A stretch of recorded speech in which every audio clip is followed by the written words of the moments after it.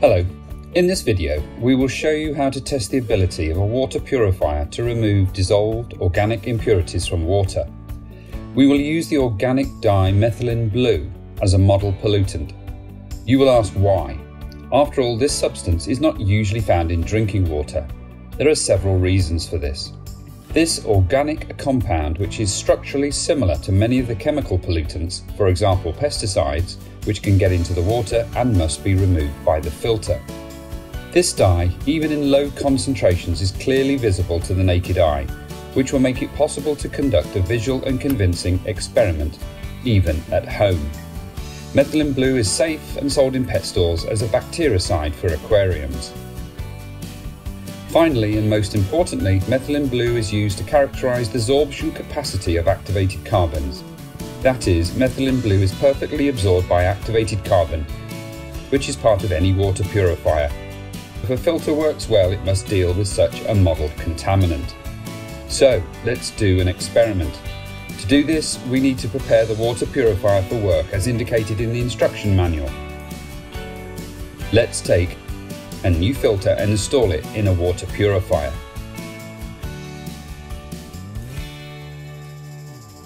So, let's pour about 1 litre of clean water through it.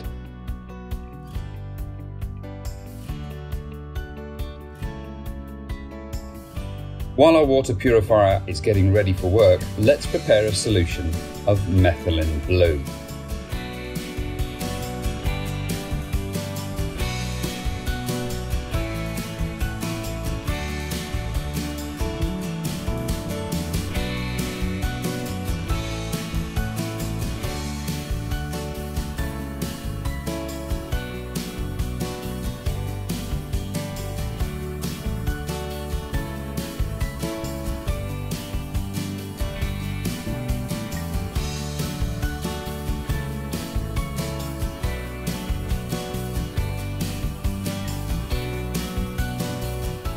So now our methylene blue is ready to be poured.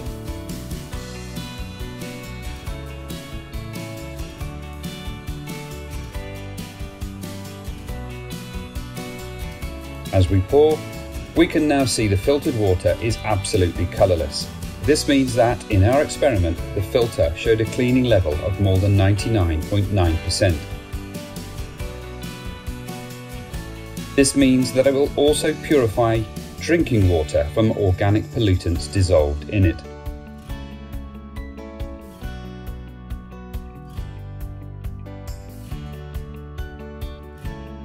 Moving on, if we look inside the module, we will see a dense absorption matrix. It retains its shape even after being taken out of the case thanks to the microfibers penetrating it.